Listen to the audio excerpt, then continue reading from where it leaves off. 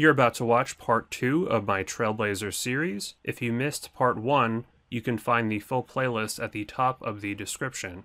Thank you so much to today's incredible Patreon sponsors, Brigadus and Yacht. So this will probably be a fast-paced video because I have a lot of progress to show in a short period of time. Here is the elusive rune axe drop, which I got here. I also picked up a blue wizard robe top along the way at Wizard's Tower for a little bit more magic bonus. After that, I decided to train my defense, just to have some durability versus all the quest bosses and monsters I needed to fight. I didn't want to do too much training because you can do a lot of it through quests, but I also wanted to pick up a few strength levels here, and prayer and HP as well. Because we unlocked the tier 2 relic in the last video, last recall, the XP rate has gone up from ×5 to ×8, so even combat training is very fast as well. So I did some skilling next. I did quite a bit of woodcutting and fire making and fletching and even fishing and cooking. These early levels are so much fun. Every single tree you get a level.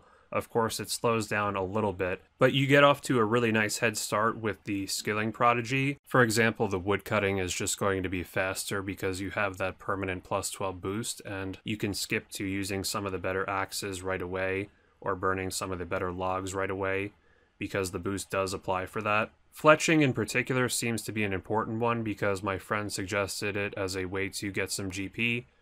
These early bows are not going to sell for much, but eventually if I can start making things like yew longbows, I'll be able to high alch them for quite a bit of GP to afford things like a dragon scimitar and maybe some rune armor as well, depending on the areas. So here are the results from all of that skilling, including some fishing and cooking here. So we got 33 fishing, 45 fire making, 52 woodcutting, did quite a bit of AFKing there, also 41 fletching, and here is 30 cooking.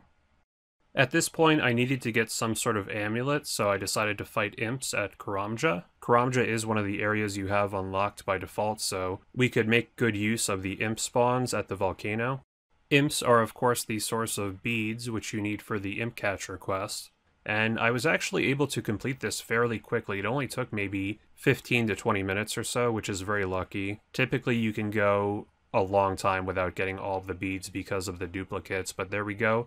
Some good magic XP as well, and the Amulet of Accuracy, which is certainly better than nothing because it gives good bonuses overall, including for magic and ranged as well, which is very valuable. So I got an easy clue here, and I was actually very excited because it looked like it was going to be completable.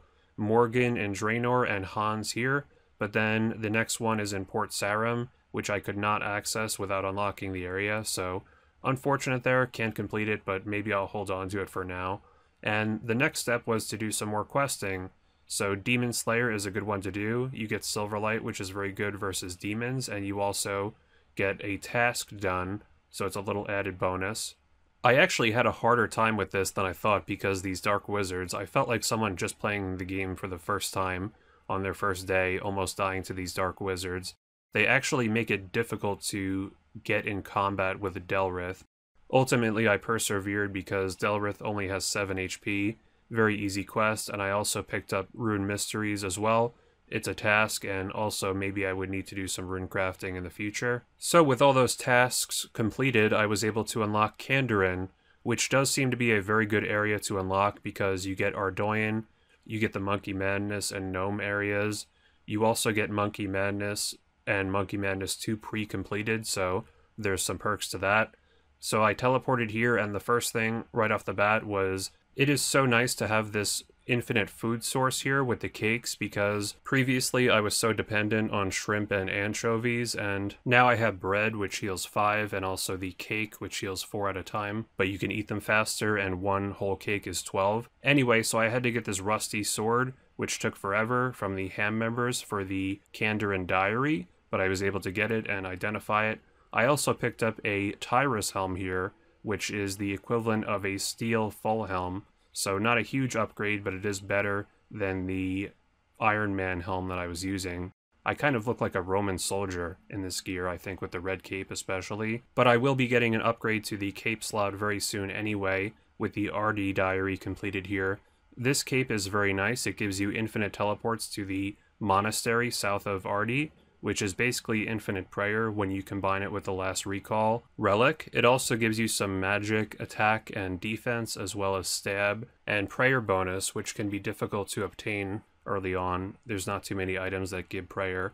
So for the lamp, unfortunately, I had to use it on strength because it has a level 30 requirement to be able to use the lamp, which is kind of sad to waste it on something like that. I could have maybe planned this a little better, but the cape is going to save me so much time with the teleport anyway, so putting it off also doesn't make a whole lot of sense. Ideally, I would have gotten 30 prayer and used it on that, but I did get a Book of Knowledge here from the Mr. Mordot random. We got 5 levels from that, so a bit of a consolation prize. Because MM2 is completed, I was able to buy some Royal Seed Pods. This is a fairly close teleport to a bank, and there's plenty of resources here. I also should mention that I upgraded my shield with an anti-dragon shield in Lumbridge. Here for the waterfall quest, we're going to grab 2 Glariel's amulets with the drop trick, and also grab the urn while we're here. And having some HP levels here made this much easier. I remember doing this quest on day 1 of old school RuneScape in 2013. There were so many people here that it actually made it very easy to do this quest because it was easier to get by the giants in the big crowd. So here's the gnome amulet from the king here, which actually gives plus 13 to melee defensive bonuses, worth grabbing, although not very useful. I did complete the waterfall quest, which got me to 53 attack and strength. You can also fight fire giants in this dungeon, which drop rune scimitars and are decent for training. So I went ahead and did Fight Arena. This quest is very easy and quick. You can pretty much safe spot all of the bosses. You don't actually need to fight General Khazard, the final boss. You can actually just run away. But I did fight him here just because he has a ton of HP. And as with many of these quest bosses, he's only level 1 magic, so very AFK experience there. Might as well. I got level 53 magic on the way back to finish the quest, which is almost enough for High Alch at 55. And there's Fight Arena, so even more combat levels. I still have all those nature runes from the Spirit Tree grind, so I'll be able to hopefully alch things until I can afford a Dragon Scimitar, and I'm already 58 attack, so I might just take the Rune Axe and use that for 60 attack, which would be enough. And that's really all I have to show for now, so we got 580 total.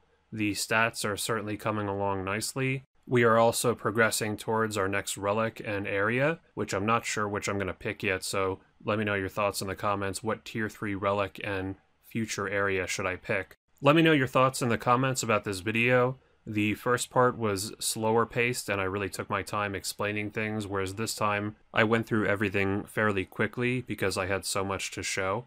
I think there's advantages to both formats. Please hit the like button if you enjoyed and subscribe if you haven't already. If there's a part 3 to this, you can check it out in the description and in the playlist I mentioned at the beginning. I typically upload every Tuesday. You can join my clan chat up on screen and my Discord down below. You can follow me on Twitter and Instagram down below. And if you would like to support the channel even further, you can check out my Patreon page in the end screen. And I'll see you all on Tuesday.